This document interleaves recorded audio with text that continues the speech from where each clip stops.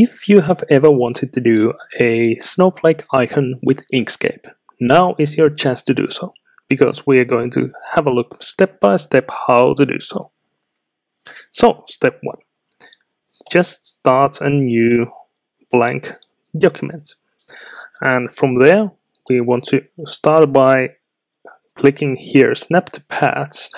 It means that when we start to do paths, we can snap to the sides along the path and make our branches from there. So start by doing a couple of these paths and just grouping them. So go to Object and Group, or press Ctrl G. Now that we have the first group, we want to do a couple of linked groups, so we can edit many groups of these nodes simultaneously. I'll show you how it's done. So create a clone out of the branch that you just made, and then just flip it horizontally like that. And now we should, for this one, we want to snap to the corners of the nodes, and now like that.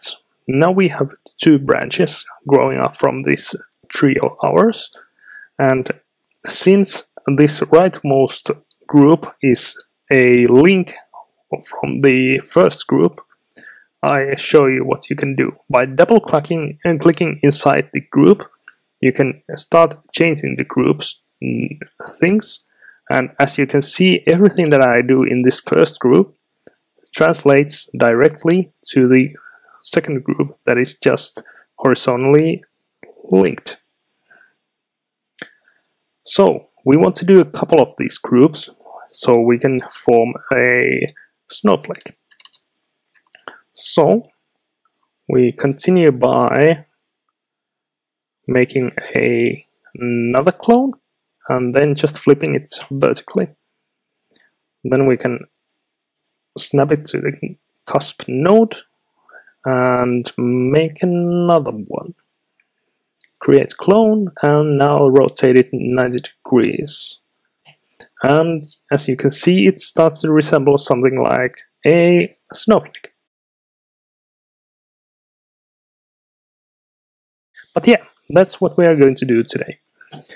So make sure to select the first group that you did, because it's the only group that you can edit now. If you want to edit these other groups, it's not possible since they are still linked to this first group. So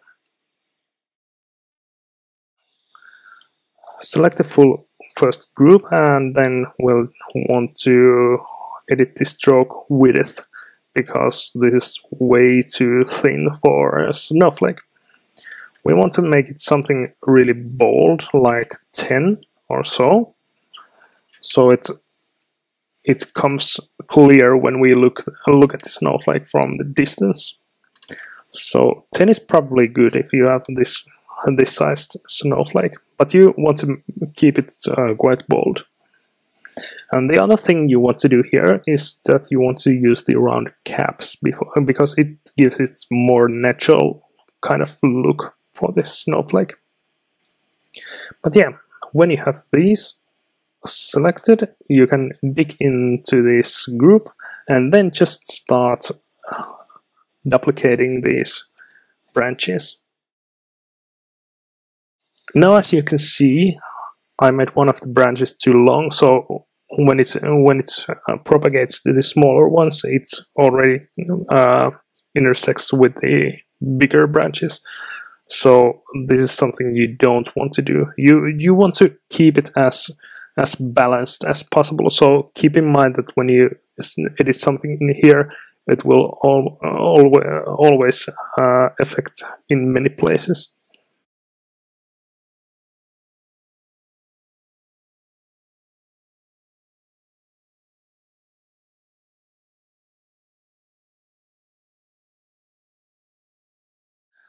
And well, I'm pretty satisfied with this. So let's roll with that one.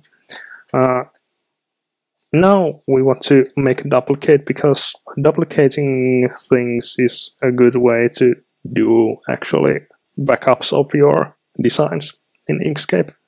But yeah, the next step is that we want to actually unlink the clones. So go to clone and unlink clone. And this effectively means that we can now edit each and every single branch, but they are not like linked anymore. And that's exactly what we want. And after we have everything unlinked, we can go to object and ungroup. And that means that we now have every little branch as one ungrouped object. So if we go to display mode outline, we can see that each one of these little branches are now one object each. And that's what we want, because now as you can see that the outline of the snowflake is actually not the one that we see on the normal view, but this is just a stroke that is has some kind of width. So if we want to kind of finalize this design, we will need to go and make the stroke to a path. And as I click this, you can see that what it does, it actually goes and makes all the paths have an outline where I want them to be. So this is what you want to do with your design always. And well, for example, here we have 2 nodes here and 2 nodes here, and we have this one path going here and there, and we don't want that. So we want to union all of these different paths. So we have just one long outline going around the snowflake, and that we can do with the union. So now, as you can see, now we have one big beautiful snowflake, and this is just one long outline of the whole snowflake, and that's what we want when we want to finish our design.